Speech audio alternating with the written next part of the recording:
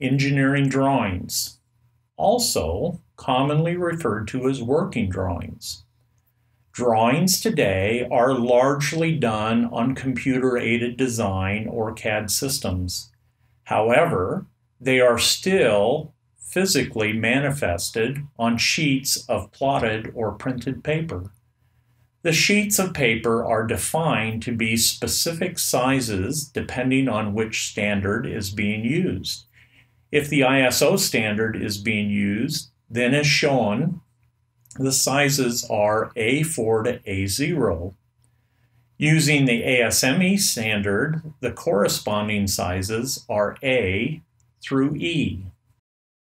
This slide shows three important facts regarding the paper used for engineering drawings. First, it shows the progression of paper sizes, namely a B size is 2 times an A size. And a C size drawing is 4 times as large as an A size or twice as large as a B. Next, the center portion of this slide provides or shows and illustrates how to fold paper sizes larger than A.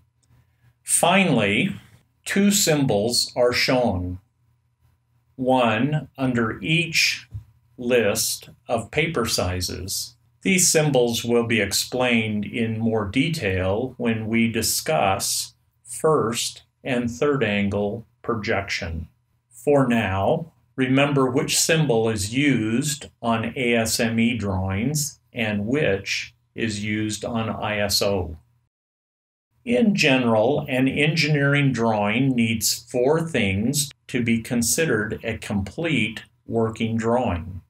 First, there must be views positioned correctly on the paper.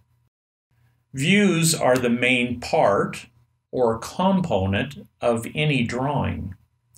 These views show the exact shape of the part. One should only include the necessary or essential views. We will discuss more about essential views in a later lecture. The next element added to a drawing are the actual dimensions. Dimensions come in 2 types.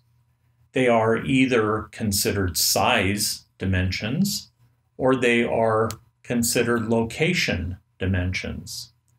For example, the size of a hole and the location of that hole. Drawings are not complete without appropriate notes.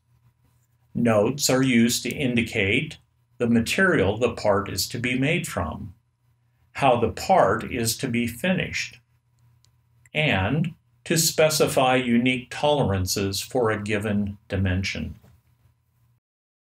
Finally, a drawing is not complete without the appropriate title block and drawing format. This provides a border and gridding system so that one can easily be directed to a specific zone on a large, complex drawing. Also, the title block provides the legal binding information to make the drawing an official, released, made-to-print contract. The next few slides provide a visual example of the elements needed when making an engineering drawing. Here we have 3 orthographic views of a simple L-shaped bracket. Here, we identify just 2 of the 7 dimensions annotated on the views of this L-shaped bracket. Next, we see 3 notes used to further explain how to manufacture the L-shaped bracket. They give the diameter of the 2 holes. The next note explains how accurate each dimension needs to be manufactured. And the final note is for safety. It instructs the manufacturer to file off any burrs or sharp edges. Finally, the drawing would not be complete without its title block and border or format. This concludes our discussion of the basic parts or elements of an engineering drawing. Before going, let's take a few minutes to review. What are the needed elements of a drawing? Views, dimensions, notes, and title block.